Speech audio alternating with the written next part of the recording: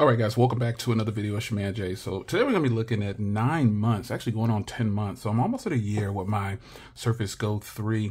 Now this device right here is pretty eclectic in its own because it's a tablet, hybrid, computer, whatever you want to call it. It has pretty much all the things that you could want in a device if you need to be portable.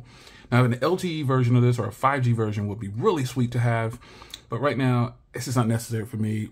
Having just Wi-Fi is good enough because I have Wi-Fi in my car, hotspot on my phone, things like that. If I just really need a bigger screen to check emails and stream real fast. So this is the 8 gig, 128 gig version. It's the second tier down. It's the one that costs $550 with the Pentium Gold 6500Y processor.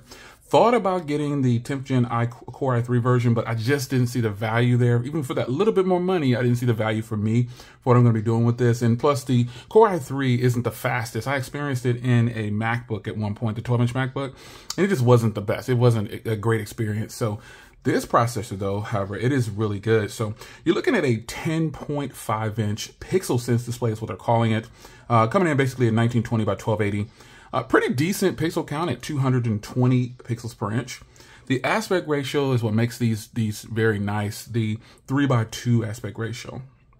So with that being said, this display is absolutely beautiful. It having a good viewing angle is what you want when you have something like this. And I think the display, it's been great over the last 9 months. And I don't have any complaints with it. I used to have a matte screen protector on here, but I took it off because I just didn't like how it looked with this. The canvas was, touch, it was always oily for some reason. It's a bigger display than a cell phone. So I didn't like that. So I went back to the display, and this is an HDR display. So you're going to get, it can display HDR. As you can see, it has the auto HDR. See, you get HDR right there. And it's just it's gonna look great for all of your content when viewing media or just regular viewing. I think you'll look at photos differently. It really makes it pop. So the display does have Corning Gorilla Glass 3 for those that are wondering. It's probably not gonna be the strongest glass, but I have dropped this plenty of times and there's not a mark on it. It just got a little dirty from fingerprints. Other than that, it fell and bounced around, and I've had other things fall and break at the same distance. So I guess it's pretty strong. I guess I'm not really sure if it has that big of an impact on it. So when you talk about software on a device like this, you were looking, whoever's buying this device, and my purpose on buying this was I wanted kind of a full-blown computer in a compact size. I just wanted a bigger screen other than using a phone to check emails and respond. So that is where this comes into play for me. I use this strictly for like banging out emails. As you can see here, it has a kickstand, and we'll get into the hardware in a little bit. We'll get into this in a little bit, but I definitely use this with keyboards sometimes, but I don't like the attachable keyboard. I don't like that. Not my favorite. So I prefer to just type it out with the on-screen keyboard like this. This is what I prefer. So you have your own preference. That is my preference. Seriously, after using this every day for the last 9.5 months, I'm so used to it now, it just doesn't matter. I really enjoy it. But my sole purpose of getting this thing was definitely to have something that makes me portable and still have the ability to do things at a bigger scale. So 10.5 inches is actually really beautiful to bang out emails or just view content on a bigger screen. Now, web browsing is another reason why I got this. And to be honest, the Edge browser was not my favorite choice at the beginning. I really didn't know what to expect. So I'll tell you why the browser is loading like that in a second when I get to some cons. Because I did have a con. But we're going to load up something here. Let's see here. Let's go. I'm going to go Surface Laptop Go 2. We'll talk about this too in a little bit. But I'll explain to you why the browser was refreshed as new. So you'll see that in a little bit. But nonetheless, web browsing on here is absolutely fantastic for me. Having a larger canvas like this has been phenomenal, but it's not too big. It's not like I have a 14-inch MacBook Pro sitting right there. I also have another 17-inch laptop and another 15-inch laptop. I'm looking to add something to the catalog, and it's going to be this right here, if I'm being honest. I'm going to get this because my experience with this particular product has been phenomenal, but I don't like attaching the keyboards. So speaking of the keyboards, let's go ahead and look at hardware. This is what the back of this machine looks like. So you have a camera on the back and you have a camera on the front that also doubles as Windows Hello. So let's go ahead and show you there. You just look at it and boom, you're in. And the front camera isn't bad. The rear camera isn't bad. I've shown you content on both of those. And I've shown you that you can plug in a lot of things into this and still get, it's very powerful. So the hardware, you get this nice platinum look. This is the platinum, and they also have a black one too. But one of the highlights of this device is the kickstand. And what's not talked about a lot with this is the SD card slot.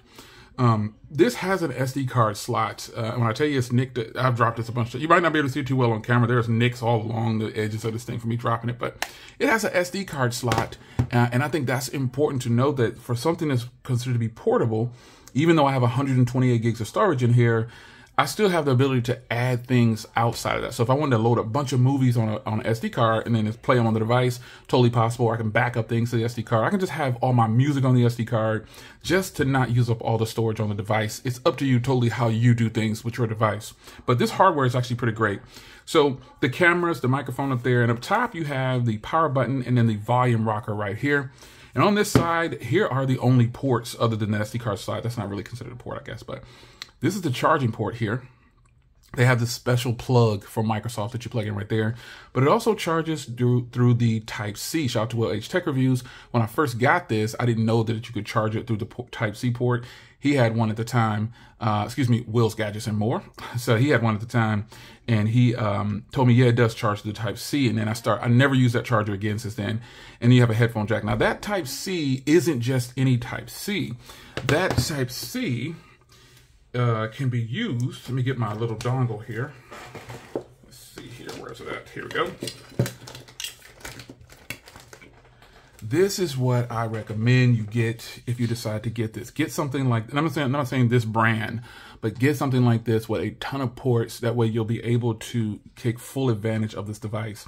So you've got 3 USB ports there that are 3.0, a full-size HDMI that can output 4K. You got a micro SD card slot and an SD card slot full, and you have 2 Type-Cs and 1 with pass-through, and you have an Ethernet port. And this is all through Type-C. Now, getting a good one, I would say, is probably something more than $50 at this point in the game. At where we're at in the world, you're going to need something like this to really get the power from this device. I totally recommend you grab a dongle like that in order to take advantage of this device, because it can handle pretty much everything. So, as I spoke of earlier, when it comes back to hardware, this hinge, it's got to be one of the best hinges in the game. I mean, you see the position that it can go all the way down to, and it is a stiff, strong hinge. And we're talking about 9 months in, sometimes things will start to wear out. That is not one of them. I totally enjoy this hinge. When I'm typing on it, I'm banging out like this. And if I join like a if I join Meets or Microsoft Meets or anything, just any kind of meeting on here, it's so convenient. It is extremely convenient because I'm one of the few people that could just use the microphones on the device. It's got a camera, and I have my own kickstand, and it is just absolutely great. This has got to be one of the best parts of this device. So 9 months in, folks, the software experience is good. And as you guys know, I'm not really a Windows person per se. I'm more of a Mac user. I prefer Mac OS for doing edits and just the power that they bring. But this is my favorite go-to little tablet hybrid. I do have an iPad Mini 6, but I use that just for gaming, if I'm being honest. Gaming and music. That's pretty much what I'd use it for. I could have gotten an iPad, or excuse me, an iPod. Or just use my iPhone. But again, I wanted a bigger canvas for the games and things like that. So, but this, my friend, get out of here. Yeah, I'm messing up my video. Why do flies do that? But I don't know how he got in here. But this is the next step, folks. This is my obvious next step, is to go to the Surface Go Laptop 2. I like that this comes in 4 different colors. Obviously, my favorite, I shouldn't say obviously, but the Sage is the favorite for me of these colors, man. There's the ice blue is nice. If you look right here, they have that gold or sandstone, but that Sage is absolutely beautiful. So, hey, it's going to be nice because it has a 12.4-inch display. And it's basically this in a bigger package with a keyboard that's fully available to you at any time. Because when you think about this, it's got everything in here that I would want for this device, but you just get a keyboard that's attached to it. And so that's the most important thing. So I think this is going to be nice. This will be the next addition, I think, to my Windows family. This is absolutely beautiful right here. This sage color is just great. And I think once I bring this on, let's configure it. I'm going to configure it the way I probably am going to do it. So we're going to go with the highest one. I would recommend that you just get the highest priced one for the configuration, which is the 8 gig, 256 gig Core i5. They all have the Core i5, but I just don't recommend that you grab the lower one because of the RAM. At least go with the middle ground. And as you can see, they're on sale. At least for me, they are. Maybe that's my military. I'm not sure. But that's a pretty good price. $7.99, and then I'm getting $80 off. That's just a fantastic price. So I'm really hoping to enjoy that device when I get it. I'll bring it in. But this is 9 months with this killer little tablet. It's just great, man. It's a tablet. It's a full-blown computer. It's everything. It's really nice. So it's your man Jay. Hope you guys enjoyed. I'm impressed, man. I'm impressed with what Microsoft is doing with this style of device. Some things now. Oh, let me tell you why the web browser was starting as new again. The con. I had one con, and that was my Windows update. So if I go here, let's go ahead and get in, and I will show you. I was going to Windows, and I had a thing down here that was saying update. So it says right now, update needed. This was right before this video. Now, all of these right here are current, but at some point, the Windows got stuck in an update phase. It got stuck in an update phase, and it just continued to keep telling me that I had an update coming. And so right before this video, I did a factory reset. I didn't want, and the truth is I actually recorded this video and I stopped because it kept on telling me it's been doing this for like 2 months. That has been my only con. And it was stuck on like doing an update, but it never updated. You know what I mean? So it's kind of strange. So what I did was I factory reset it, and then here we are. That's why you see the fresh start for the web browser. Because normally I have a whole bunch of stuff all over my desktop, but it was something in the last build that I got, which was 22,000.38, I believe it was.